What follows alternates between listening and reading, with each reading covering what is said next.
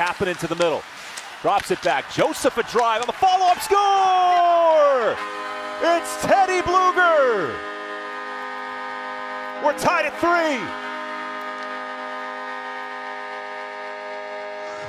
3. Give Joseph that puck. He got an assist on that.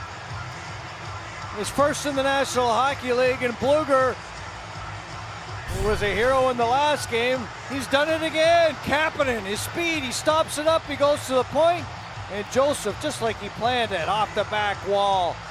And Blueger is able to shuffle it into the cage in one motion before Shesterkin can get back there with the glove hand, and the Penguins have tied it at 3. Congratulations to that guy, P.O. Joseph, first National Hockey League point. Teddy Blueger on fire for the Pens. He's got 4 points now in 5 games.